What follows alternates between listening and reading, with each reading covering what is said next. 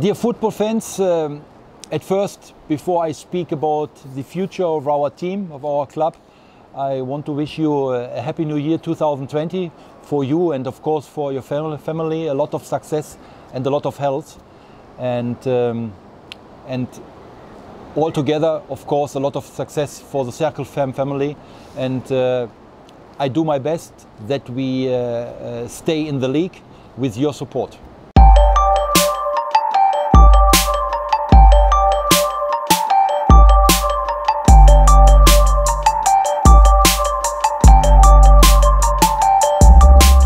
Okay, we are here in Malta because we want to develop the team in a very positive way.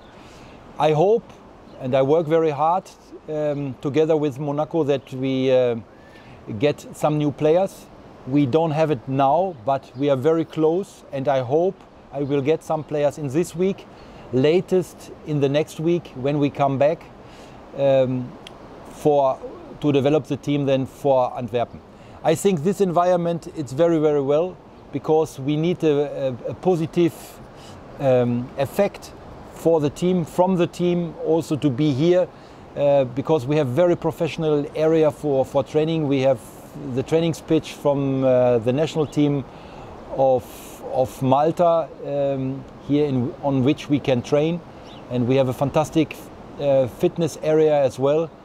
And we can the team preparing in a very good level, and at least, of course, we had a very good game now against the Bundesliga team Augsburg on Friday, and then we can see in which level we are. We are working very hard for the new player, for the new level of the team, and this will be very helpful also for our young team.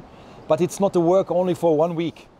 It's a work from the last year. Of course, we worked 4 or 5 weeks for this when I arrived to increase the level from our team. But it's not from yesterday until today. It's not possible. But we are very close, and I'm very happy. Hopefully, as soon as possible, to tell you that we have some interesting player in our new team. We have a big goal. Yeah? We have it's not an easy way, but we all together have to go this way. And I do my best with my staff, with the team together. We know this. We have to work very, very hard here in these 2 weeks before the first game against Antwerpen to increase our level, to make the team stronger than before. And with this power here from this 8 days before we come back, and then all together, that we can keep this team in the first division. You have to know it, that everything is possible in football. We have to believe in this chance.